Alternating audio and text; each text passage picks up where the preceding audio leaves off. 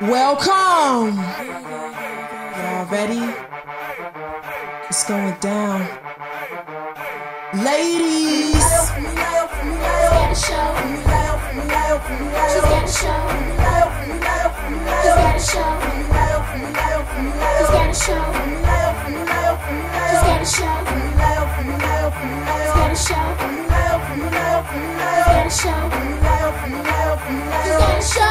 Is she the new? Is she the truth? Or is it false? Eyelashes, lip gloss. How much did that cost? Ain't no BS boss. Left being employed, she got a show. Floss, dentistry, officer in the streets, local or industry, Ghana or Italy, Bishop or Kennedy, her drive infinity. You feeling me? He should at Q45 Ninja. It's finna be on like a double OTD in front of your PC. We running your TVs, pouring up weed.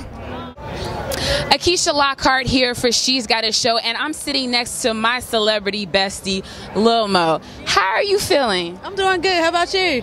I'm good. I'm excellent. I'm sitting next to you. So I just want to give you guys a little bit of a backstory, right? So I met Lil Mo yesterday. Well, actually the day before. We're here in Chicago at the Black Women's Expo. She's here promoting her book, which you all need to go out and get and check her out on R&B Divas LA. So anywho, a little story. So I told Lil Mo this. I was talking to my real life best friend on the phone, and I was like, man, if I could have a celebrity best friend, I would want it to be Lil Mo, because I'm a big fan of R&B divas, and when I see you, you're just like, you're so real. And I feel like you would be the kind of best friend that would be like, you have lettuce in your teeth, but you would be able to tell me and like make me laugh, but you let me know. So I want to know, Lil Mo, have you always been so very forward and like and direct and just like you are now? Have you been like this forever, or did this take time to develop? No, I've been like this forever, but I'm only like this for people that I actually care about. Yeah, because there's a lot of people, I'm just going to sit up there and let them sit up, walk around with that tissue on the bottom of their shoe, because they're going to think I'm trying it or I'm being shady. But then there's some people I'll be like, girl, fix your slip. Girl, fix your bra. I see all your mess. Okay. Nah, but I've always just, that's how my family is. That's just how we are. We're comedic. It's all in love also. We're all comedic. We're just outgoing. And we're introverted. So this is actually me coming out of my shell. So a lot of times when you see me turn, it's because like that's my defense mechanism, because I'm actually shy in real life. Yeah, you talked about that, and I think you also go into some of that in your book. Yeah. Talk about taming Lil Mo, and is it possible to tame you?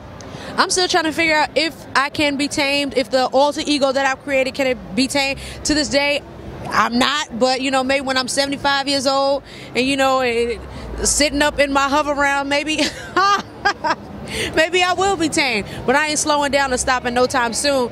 But yeah, I do. Matter of fact, I just want everybody to get the book, because I talk about so many things, like everything from being shy to being ashamed to, like, basically this is my book, me telling all the reason why I am the way I am. You know, a lot of people might not, well, a lot of people remember my music, but they haven't really known my personality unless you either knew me, heard me on radio, or saw my interviews from a while ago. But then once I started doing R&B Divas LA, that TV audience and the demographic that we're after, they might not know a little more. So they might be, oh my God, that girl is just, how is she a diva? How is she this? How is she that? Be like, no, because my fan base, they rock with me. They knew me from the blue braids, the pink braids, the tattoos, the gold teeth, the Fabulous, the Jay-Z's, the Ja Rules, the Missy Elliott's. So the fact that I'm using this platform, not only with the book, the album, and the TV show, to re-emerge as, you know, as the artist, the superwoman, it's just like, child, I want people, you take it or leave it, baby. It's not, no, I think I might, no, you can't just halfway with me. You got to be all the way or none at all. I love that. Make sure you all get her book. I want to know, when you're on, shameless plug, hello, when you're on a reality TV show, I can only imagine, at least the first season, when you would watch the episodes back, would you be like picking yourself apart? Like, I did not know I said that. I didn't know I sounded like that. I didn't know I looked like that. Did you really pick yourself apart? How hard is it for you to watch yourself on reality TV? I be laughing at myself. I'm like, why did I say that? Why did I do that? Because so much gets edited out when you actually see it. You're just like, wait a minute, they should have got when I had said this first, because then when people see me say this, they're going to think I started it, or they're going to think I'm just turned. And I'm like, no, sure. But because we film literally 6 days a week, sometimes we start early in the morning till late at night, because some people just have no respect for call times. And I'm one of the people that show up, oh my God, sometimes I beat the crew there. They be like, well, you could go walk around or something. We got a little bit of time. I'm like, well, I know we got a couple of hours, because I know people going to be late. You know what I'm saying? So it's just like, it's half the stuff that I say and do is just a reaction from what I was going through at that moment. And sometimes people get the scorpion sting, sometimes people get the love. It just depends on what I'm feeling like that day. Okay, so tell us about what we can expect from you coming up. So we're getting ready to finish season 3. Yeah. So what do you already know? Is it a guaranteed season 4? Or do you have some other projects that you could break for All I Need Is One Mic? She's got a show. I'm not sure if there'll be a season 4. That's really up to production. We're done filming. We filmed the reunion. So for the next 5 weeks, besides the 3 weeks episodes that's left, 8, 9, and 10, if you ain't seen it, you got to catch up, because this is really where now we had the build up, because everybody, why is this person on the show? I don't understand. We had the build up. Now it's time to bring it on home. And then we have the 2-part reunion, which, oh my God, yo, that Wendy Williams do not play. That's all I gotta say. Is I love that she asks the questions that people want to know the answers to, and she be wanting to know too. And I just love the way she keeps it real. She's unbiased, and she just shoot from the hip, and that's what we know and love about her. So it's just like, I have a lot of things that I'm working on, mainly because I put the book out while we're filming season 3. I really am hitting the road, and you know, if you want people to buy your product, you got to be out there smiling, pregnant, drinking water, eating Snickers. You just got to be out there hitting the streets. I'm a grinder, I'm a hustler, so I'm just gonna push this, my album, finish out the rest of the season, and if they do a season 4, cool. If not, trust me, I'm still gonna be on the TV screen. Matter of fact, as we talking right now, the movie that I shot is on BET. It's called Who Can I Run To? It's with myself, Marvin Sapp, Jessica Reedy, Latasha Paige Lockhart. Everybody else is at the Stellars, but I'm in the Shy. You know what I mean? It is what it is. And we love her for that. So you have a bundle you're expecting. Yeah. We have this will be baby 8, because your husband only, because I'm saying your husband has 4. Girl, you just dropping them like it's hot, and I'll be like, what? So all total, we'll have a combination of 8 kids. So I'm about to start this contest. Because everybody, I think you carrying a boy. I'm like, I don't know until they put the grease on my stomach, put the camera there, let me know. So I don't know what carry. Oh, you carry a low, that means a boy. I'm like, well, I'm short, so I carry low anyway.